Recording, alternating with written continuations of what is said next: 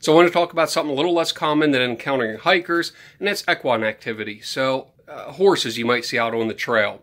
We don't see them very often here. I was out on a ride, the one I just posted about Blue Knob there. Back on July 9th, we were up riding Blue Knob. And it's not something that I discussed with my boys a whole heck of a lot, but we've discussed how to, how to go about encountering hikers and everything. And I'm proud to say they actually handled this pretty well.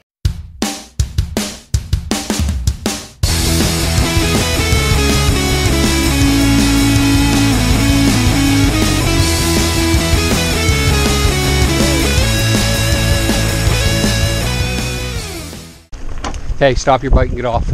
So as you see here, my boy did the right thing. He stopped his bike, got off his bike, moved it over as far to the side as he could, and stood on the other side of his bike to wait for these horses to pass. The reason you do that is you don't want to do anything that could possibly spook their horses. And they may not be used to seeing bikes. Now we're going to be courteous, say hello to them, maybe make some small chat as they pass by. Again, we're representing the mountain bike community. Hi. Hey. Hi, thank you. Oh, we don't know if they're used to seeing bikes. Don't want to scare them. Oh, they see all kinds of stuff. Oh, yeah. Enjoy, fellas. So as you can see, we chose to move off to the right side of the trail. We would want to be on the uphill side of the trail. And I know it's hard to see right here. Zoom in a little bit. Shout out to my older two boys. As you can see, they were both off the side of the trail waiting for these horses to pass. Great job, guys. I'm proud to say that, my boys did well. The older two were up ahead of me. They were already dismounted off their bikes and off to the side of the trail on the opposite side of their bike, waiting for the horses to pass.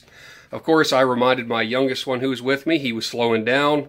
We just got off the trail, and we tried to get as far off of the trail as possible. It was kind of double track trail. I mean, it was reasonably wide, so there was a decent amount of space, but we still got our bikes as far off to the side as we could, stood on the other side of our bikes, and let the horses pass. So shout out to my boys there. Great job handling the situation properly, giving the horseback riders right away over us.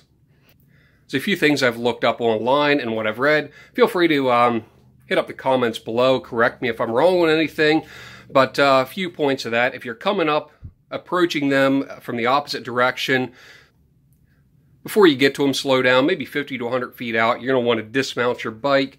Go ahead and move off as far off the trail as possible. Give as much room as you can, even getting your feet off the trail. If at all possible, you want to try to position yourself on the uphill side. Something spooks that horse. It's going to try to gain its footing. It might slide downhill, so you want to avoid that. You want to avoid doing anything that's going to spook that horse. So stand there quietly. You may be able to talk to them as they're going past, give them greeting of the day. Hey, how's it going? Beautiful day, whatever. Just being courteous with them. Horses will tend to notice a human voice much better than a bell or signaling device, something like that. They'll recognize a human voice as a friendly voice and hopefully not be spooked by it. Obviously, you don't want to yell and carry on, talk, normally, and allow them to pass. Once they're past, get back on your bike, keep riding, cool. Yes, it may ruin a downhill, it may ruin an uphill climb you got going, but you want to give them the right of way over you, and you want to represent the mountain biking community well.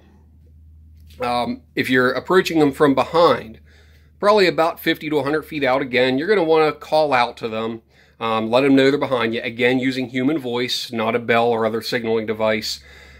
And as I said, please slow down when you're approaching them. And if they acknowledge you, maybe ask them the best way if they want you to dismount and walk around them, or if you're good to ride around them. The fellas we encountered said the horses probably wouldn't have been spooked by the bikes, but we erred on the side of caution, again, wanting to represent the mountain biking community properly and be courteous to those riders. I mean, we fall off our bikes, a bike lands on top of us, okay?